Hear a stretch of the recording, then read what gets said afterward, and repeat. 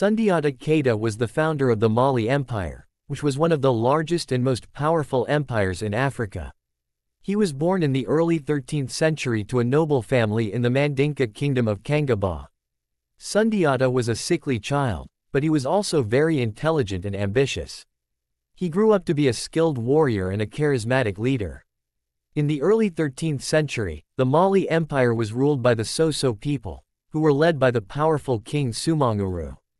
Sumanguru was a cruel and oppressive ruler, and he enslaved many of the Mandinka people.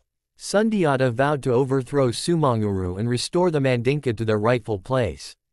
Sundiata gathered an army of Mandinka warriors and marched on the Soso kingdom. The two armies met in battle at Kirina in 1235. Sundiata's army was outnumbered, but they were victorious. Sumanguru was killed in the battle, and Sundiata was hailed as the new ruler of the Mali Empire. Sundiata ruled the Mali Empire for 20 years. During his reign, the empire expanded to include much of West Africa. Sundiata was a wise and just ruler, and he promoted trade and learning. He also established the Mandan Charter, which was a set of laws that guaranteed the rights of all people in the empire. Sundiata Keita was a great leader and a visionary ruler. He laid the foundation for the Mali Empire to become one of the most powerful and prosperous empires in Africa. His legacy continues to inspire people today.